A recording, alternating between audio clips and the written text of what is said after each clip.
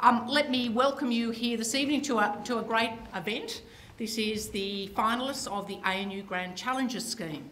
My name's Margaret Harding. I'm the Deputy Vice-Chancellor for Research and Innovation here at ANU, and I will be your MC here this evening.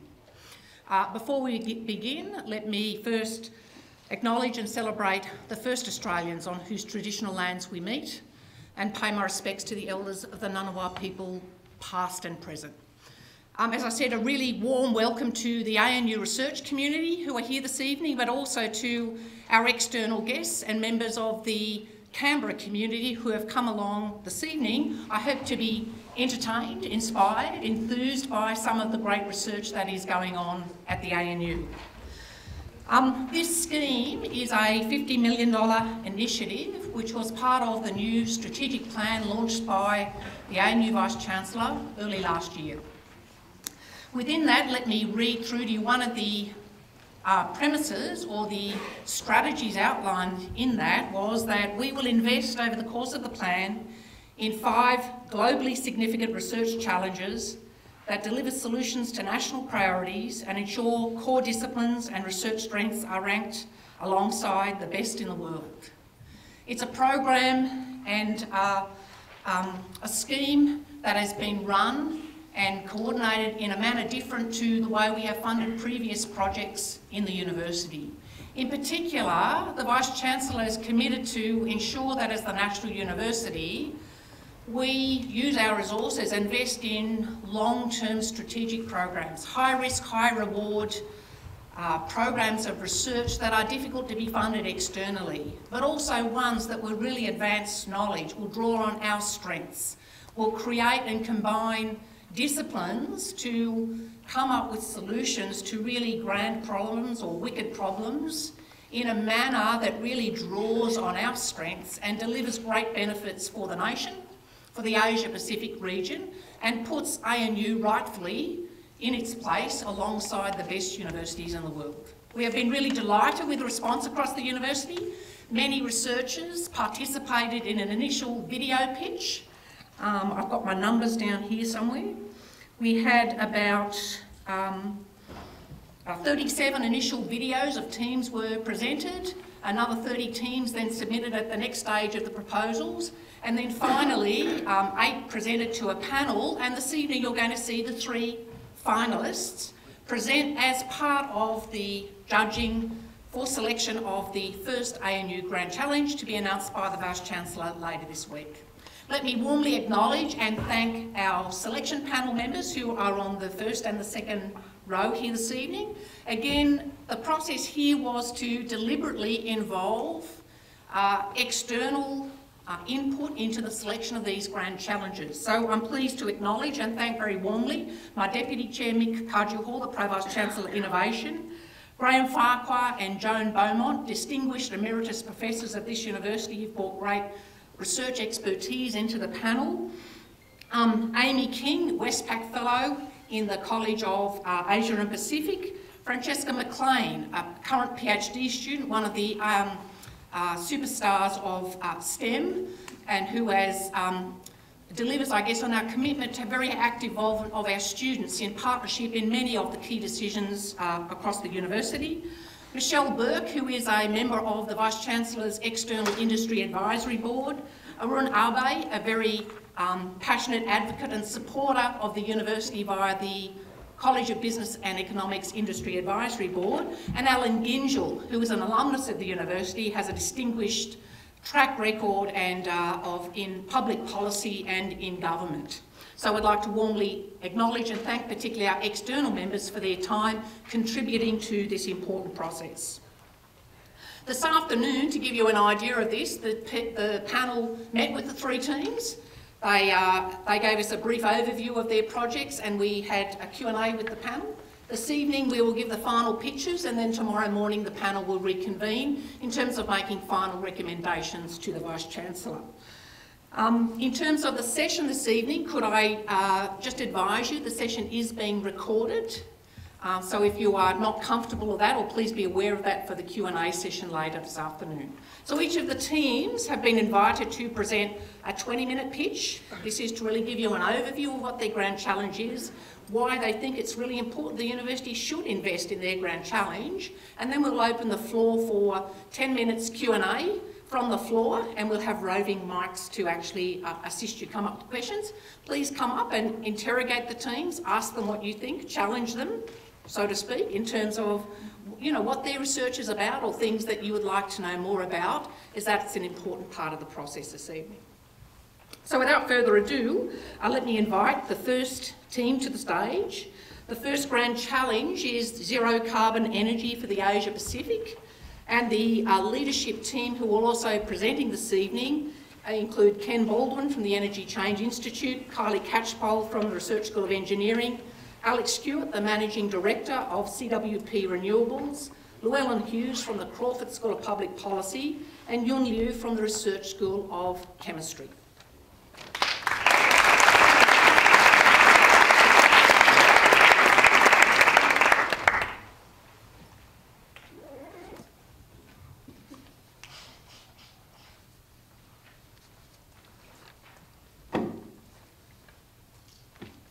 Welcome to the ANU Energy Change Institute's Grand Challenge, Zero Carbon Energy for the Asia Pacific.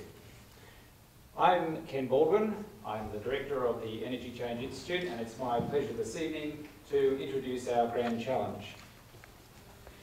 The research that will underpin our Grand Challenge theme aims to change the way that Australia does business with the world.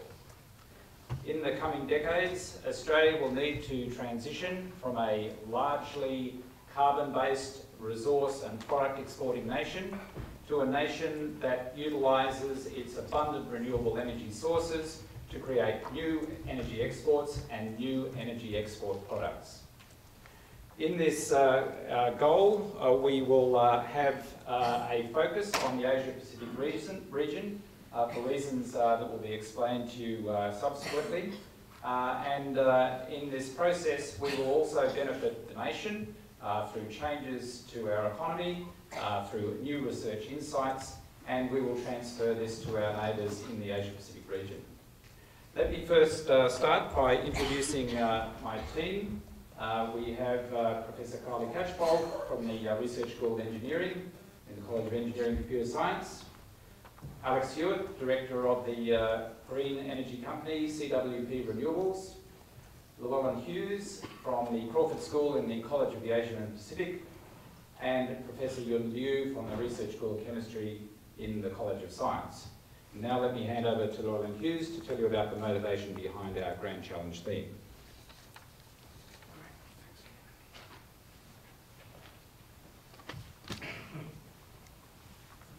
Great, thanks Ken. So as Ken said, my name is Llewellyn Hughes. I'm an Associate Professor at the Crawford School of Public Policy here at the ANU. I actually returned to Australia 3 years ago from the US, and one of the big reasons that I decided to do that was because, for me, solving this problem, that is solving the problem of meeting energy demand from the Asia Pacific in the coming decades, really holds the key to shifting the world to a low carbon trajectory into the future. You can see here that in the coming couple of decades, the Asia Pacific region is going to make up fully 2/3 of the expected growth in energy demand globally. And that means that by 2035, that the Asia Pacific, China of course, India, but also the ASEAN countries as well, are really going to come to dominate the global energy picture. Now, our view, and the view of our Grand Challenge project, is that this represents a tremendous opportunity for Australia. Many of you know that Australia is already an energy superpower. We export enormous amounts of coal and natural gas to the Asia Pacific region. But our project is based on the idea that we have a different opportunity. And that opportunity is to become a zero carbon energy superpower by exporting low emissions electricity and low emissions based products to the Asia Pacific region.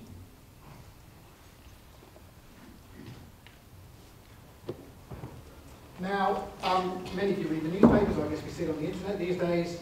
But, you know, front page of the newspapers every second day, discussions about Australia's electricity market, the ins and outs of the political hullabaloo associated with managing those kind of political debates. And, to my mind, it's really easy when you follow those kinds of debates to forget just how urgent it is to meet the challenge that we're describing to you today. What you can see here are a few different emissions pathways for the future, and what the implications of those are for expected mean global temperature increases. Now, there's a lot of uncertainty associated with mapping out what the future might look like in terms of temperature increases because of carbon emissions, but in general terms, I think you can take these as pretty indicative of the different futures that we might face. And there are a few different things that you can take away from a picture like this. The first is, if you look at the orange line, that if we keep doing what we're doing today, that we're really going to enter into a world in which it will be extraordinarily difficult for both human and natural systems to adapt to the kind of temperature increases that implies. But it's also important to note the blue line here. Okay? This shows you that even if governments meet the commitments that they made during the multilateral agreement that was recently reached in Paris, that we're nevertheless going to enter into a really challenging physical environment in terms of the implied increases in global temperatures. That includes obviously Australia and the Asia-Pacific region. So you can see a couple of other pathways there, and those pathways suggest that it's still possible for us to make the kinds of technical, economic, policy and social changes that are going to be required to shift us to a pathway, an emissions pathway, that give us a fighting chance to keeping global temperatures down in the region of a mean increase of 1.5 to 2 degrees Celsius. But in order to do that, the time to act is now, because the other thing that you can see from this data is that the longer we wait, the harder it gets to do that.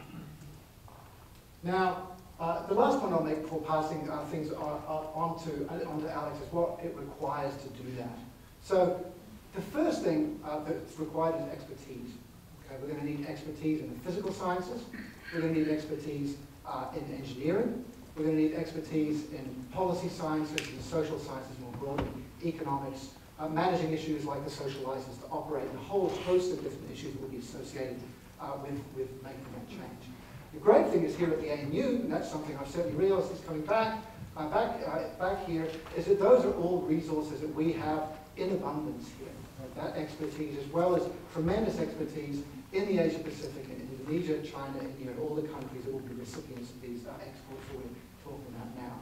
So with that, what I'd like to do is pass the floor to Alex, who's going to tell you a little bit with more detail about how we're going to go about helping Asia-Pacific meet its energy needs while ensuring a low emissions future for Australian exports. Thank you. Thank you, Llewellyn. Click on to the next slide. CWP is a developer of large-scale wind and solar projects. We've developed and delivered about $3 billion worth of projects over the last 10 years. Australia is the cheapest renewable energy generation in the Asia-Pacific region. In this area in north of the Pilbara in Western Australia is the best renewable energy resource of Australia. Outstanding solar, but also outstanding wind in terms of the way it blows, the time of day. It complements solar. Our neighbours to the north do not have this abundance of renewable energy. So in order to help them with their energy needs, in particular clean energy needs, we need to export our cheap renewable energy. And there's two ways of doing this. The first is through an undersea cable, an HVDC, high voltage DC cable. And the second is to use our abundant renewable energy to extract hydrogen and to transport it in a similar way to LNG to be used as fuel.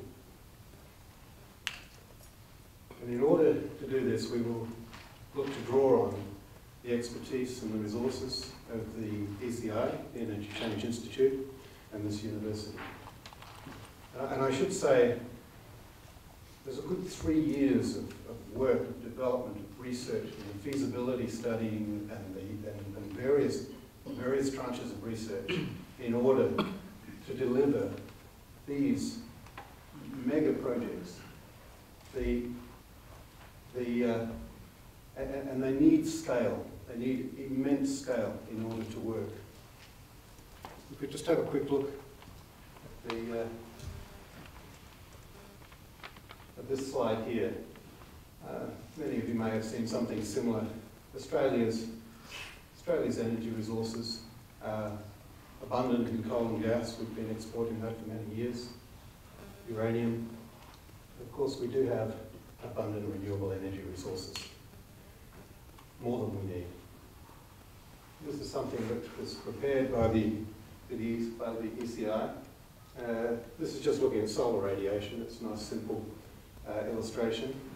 It's interesting, the area dark green at the bottom of Tasmania, that is typical of the resource level over in Northern Asia and North America, Europe. The area up there in Western Australia is over twice that. And if we look at that blue dot, a solar farm about that size would be enough to supply Australia's energy needs, about 50 gigawatts of solar. The green one is the area of a solar farm that could supply the world. So about 2 years ago, we commenced looking at this project called an energy hub, or a renewable energy hub, to export clean energy from Australia up to Indonesia and beyond, up to Singapore, potentially beyond that. There's an area of land there which has been identified and secured at 14,000 square kilometres. It's 14 million hectares. It can accommodate stage 1 and stage 2. Stage 1 of the project we envisage and we've scoped up at 6 gigawatts of electricity, which is 4 generated by wind and 2 from solar. The reason why the two work together so well is there's a wonderful wind there that blows regularly, and it dips down in the middle of the day when the solar resource picks up. 4 gigawatts would be 1,200 turbines. 2 gigawatts of solar would be 50 square kilometres of solar panels. And the two together would be transported in an undersea cable, 3,300 kilometres, up to Java and on to Singapore. There's been great advancement in HVDC technology, so the losses in that cable all that way from Australia up to Indonesia is only 7%. And it's a very exciting project, but there's a lot of work to be done. There's quite a lot of research, not only on the technical side, but on the socio-economic and political side. This will be the first intercontinental transfer of clean energy. The benefits, obviously, to our northern neighbours will be to help them with their electricity needs in their rapidly expanding economies, and also, in particular, clean energy needs. Indonesia alone has a 22% target for 2025. It's currently at 7%. I don't think it has a lot of hope by reaching these targets set in Paris through their indigenous resources. And from an Australia's perspective, the export value alone will be around $90 billion over the course of the project. It's about $1.5 billion per annum. So some great challenges, great project, very significant outcomes. It will be historic. And I will hand now over to Kylie. Thank you. Thanks very much, Alex.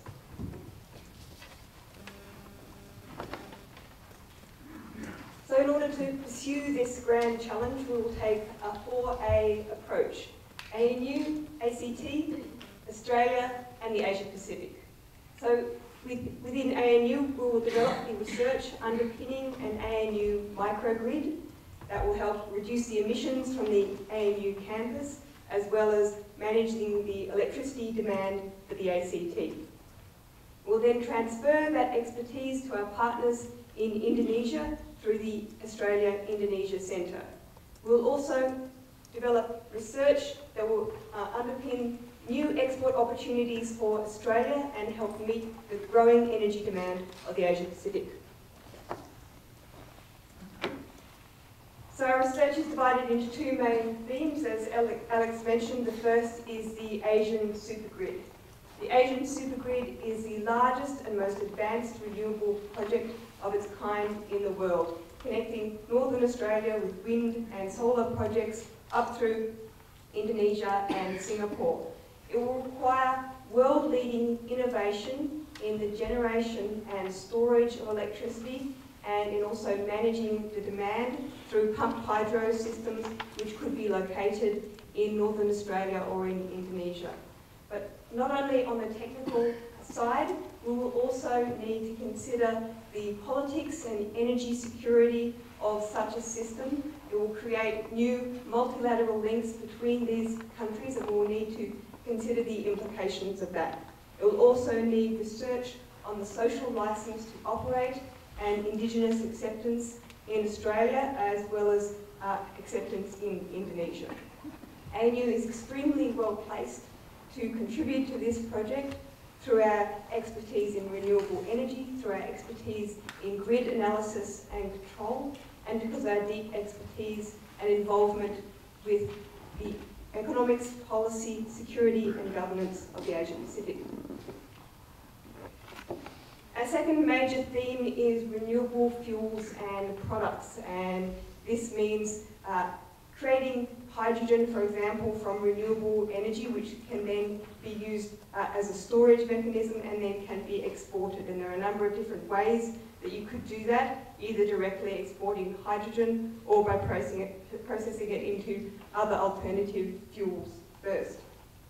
Key issue here is that renewable fuels are currently too expensive, and solving this challenge is going to take both technical and economic innovation. On the technical side, we need to create new processes that can be much more efficient and much cheaper in order to reduce the cost of renewable energy fuels. And one way to do this would be to connect our world record efficiency solar cells in an integrated system that could produce hydrogen that could be then used to create other synthetic fuels. On the economic side, we need to create new pathways so that the cost of renewable fuels can be reduced through economies of scale. And this approach has been extremely successful in solar energy, where the creation of pathways has led to a reduction in the cost of solar electricity by a factor of 10 in the last decade. If we can do this, we have an enormous opportunity because we can make renewable fuels commercially viable, and that will open up massive export opportunities for Australia in order to help meet that growing energy demand of the Asia Pacific and replace our current fossil fuel exports. And now I'll pass over to Yun to talk about our team.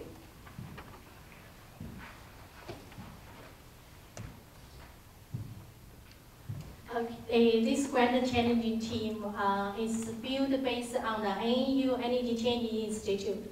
So as you can see, including all 7 ANU colleges and the ANU facility and service. And so this team involves not only expertise from science and technology, but also the social expertise from such as College of the Asian Pacific, College of Laws, that reflect the multidisciplinary nature of our Grand Challenge. And so the expertise in economics, Indonesia, China, Japan, India, in the indigenous studies, sociological and legal governance policy, and the security. To complement the science, technology, and the energy expertise, make our teams be ready for this challenge.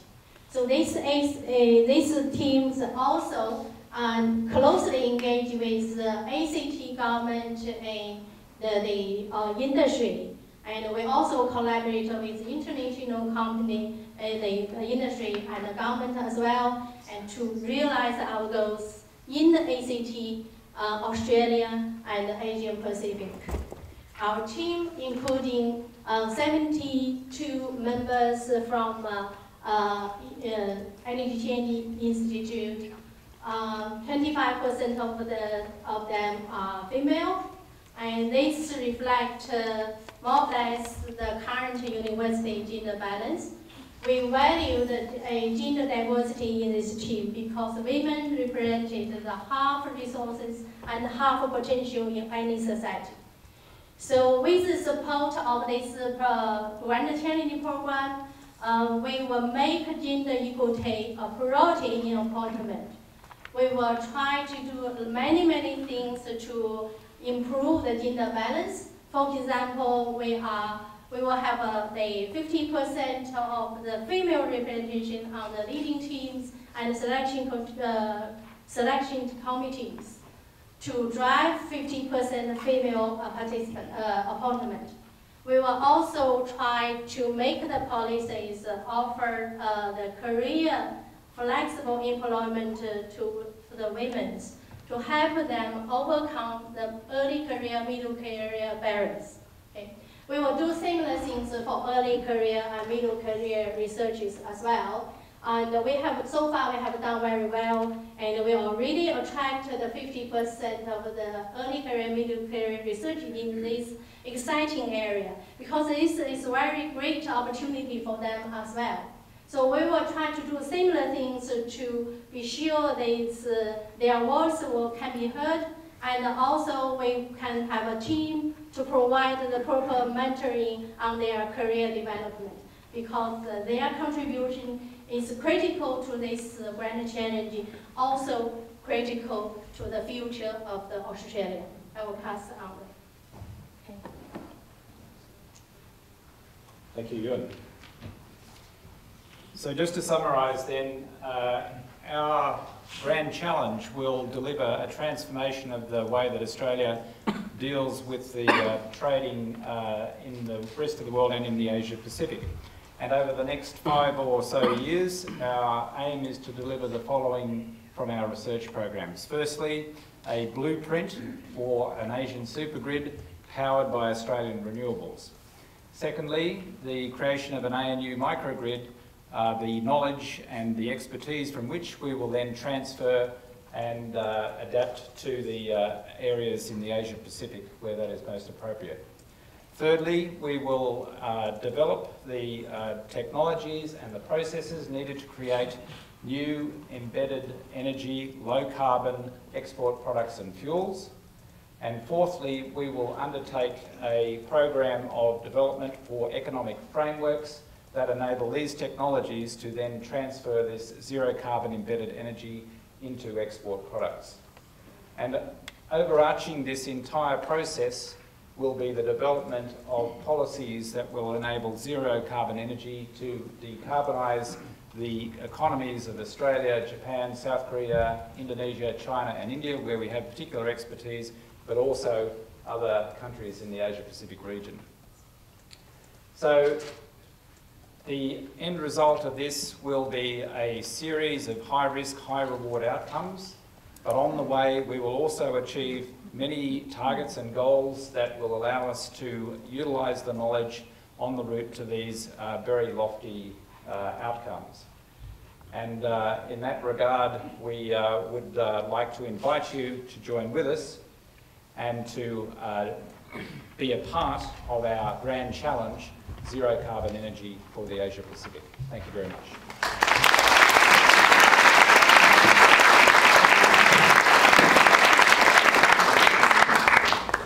Thank you. That's a great first presentation, I think, which sets the scene for the rest of the evening. Could I please invite the team to stand at the front of the auditorium? And what we will have about 10 minutes now would really welcome open questions from the audience. If you'd like to ask a question, could you please raise your hand, and there are some roving mics, and we'll bring them to you. If you could just identify your name and where you're from, please, and the question. There's one here and there's one at the back there.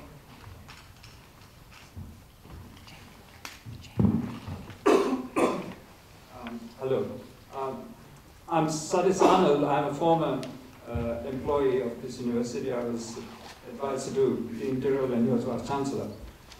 Anyway, my question is, it sounds very exciting, everything about it, and the extraordinary economy of what we can provide to Asia. But how do you handle the existing massive infrastructure in the current fuel system, energy system of the Asia Pacific?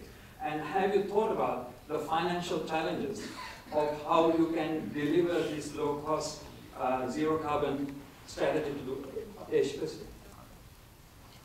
Yes, well, I think this embraces a whole range of questions that we'll aim to focus on, and remembering that the ultimate goal is to deliver a blueprint that will enable this to happen. So there are, as you say, enormous geopolitical issues to engage with, and this is an area in which the ANU has enormous expertise.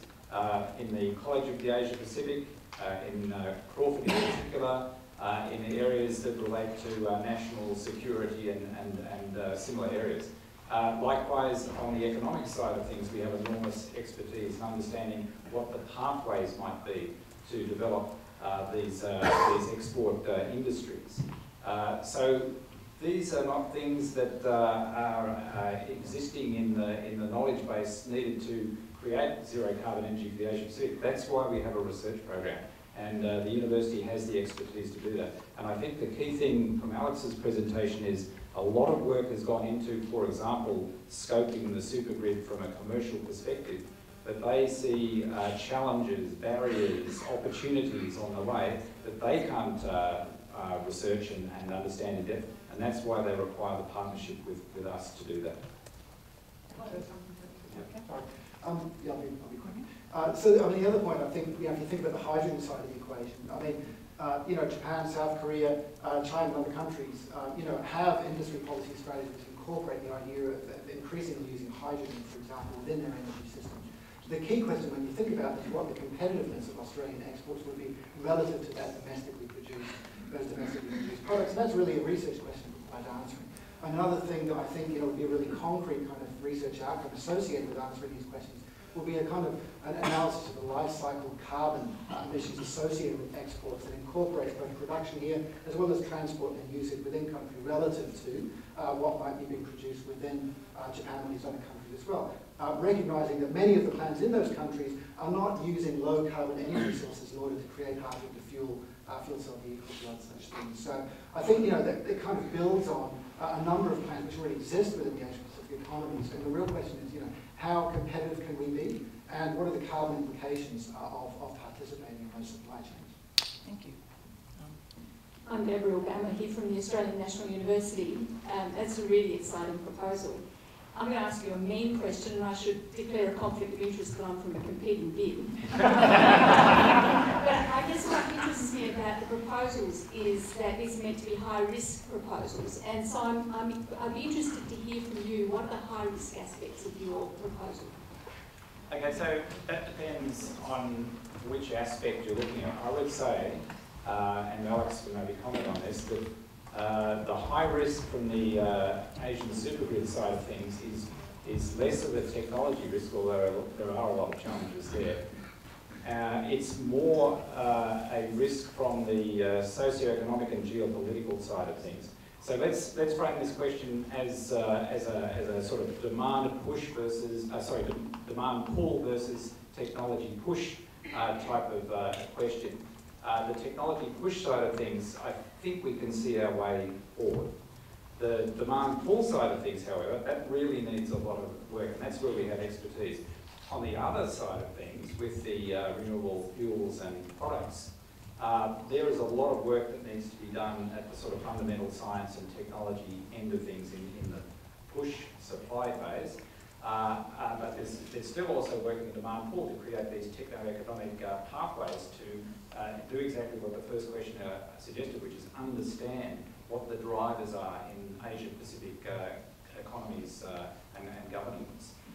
So the risk there, I think, is more at the technology end than at the demand we're driving in. So that's a very quick answer to a very complex question.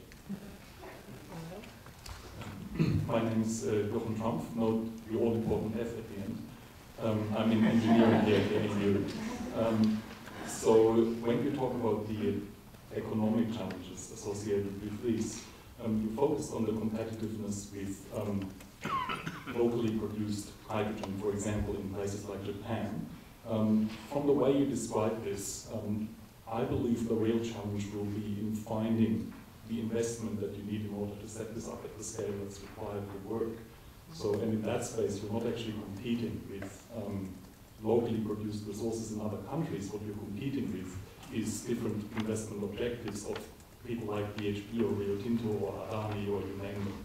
And so the question would be, how would you be competitive in that process? That's a very good question. Thank you. I guess our experience is you get great projects and the money follows. I don't want to be flippant, but we have done this a few times. The project size, for example, the stage one of the supergrid is $14 billion. It's a lot of money, but on the other hand, LNG projects are $35 billion and upwards. Economics is very important, but it is actually a matter of getting a product, which is clean energy, at a compelling price into the markets over there that would underpin the feasibility of the supergrid project.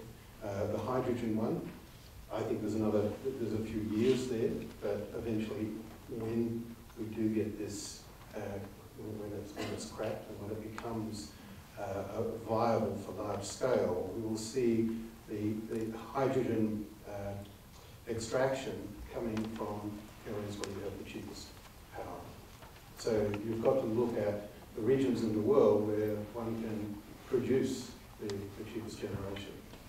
And in our view, that's exactly where we're putting the wind solar resource for the supergrid. And that, in some ways, is the beauty of it, in that we've actually got two journeys running in parallel, and they may well cross over. And furthermore, in terms of where would the money ultimately come from, we would see, for example, on the supergrid project, it would be a consortium of equity where various investors, not only Australian, but we would see Singaporean, Indonesian, Asian, the types of investors would typically be signing $500 million to a $1 billion ticket, and you would need maybe anywhere between 3 to 6. There would be the banks, numerous banks, of course, the ECAs, the export credit agencies. Our partners at the moment for this project include the largest turbine supplier in the world, which is Vestas from Denmark, Prysmian, the largest cable manufacturer in the world, which is in Italy. We've got GE from the converters, GE Alstom, Swire from Hong Kong doing the big ships.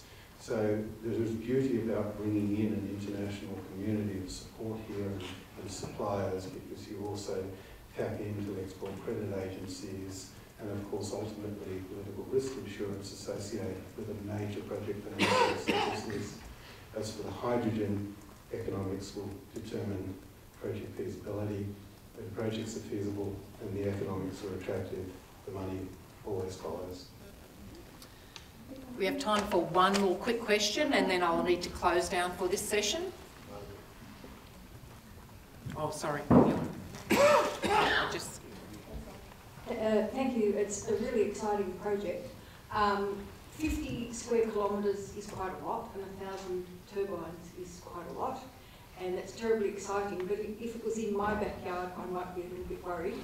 And I'm wondering whether you've undertaken any consultation yet, or thought about how you might undertake that consultation with the owners, the Indigenous owners of that land, or is that still a thought problem? No, very good question. They were one of the first stakeholders that we did consult. So we've had numerous consultations with the Ngamangimana people. They're very supportive. We've also consulted with the local shires of Broome and Newman. We haven't gone into broad public consultation just yet. I should say I was up there about 3 weeks ago and took a helicopter over the site. We went out for 7.5 hours and we still didn't cover the site. It is enormous. The closest station is the Sandfire Roadhouse, which is 70 kilometres away. It really is quite remote. But we've already engaged traditional owners. They're helping us with the ecology work that's being done at the moment. And should we perhaps also say that the ANU has enormous expertise in these areas, and we will be partnering with the existing on-the-ground capability with CWP and renewables partners to understand the local issues, the issues of social licence to operate, of engagement, of partnership in the project. And once you understand those issues, you're much better able then to enter into agreements and contracts to push these projects forward. But the same thing also needs to happen at the other end, in Indonesia, in Singapore and other parts of Asia. And we have enormous expertise in those areas as well.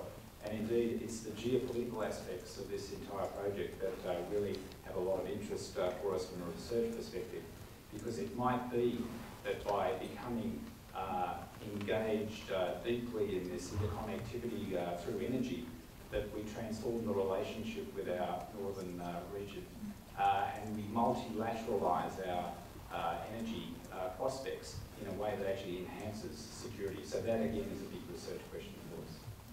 I'm aware there is interest in other questions, but in view of the time, I'm sorry, I will close the session down here. But of course, you know the members of the team now, and please feel free to follow up with them individually on other specific questions. But please join with me in thanking the first team.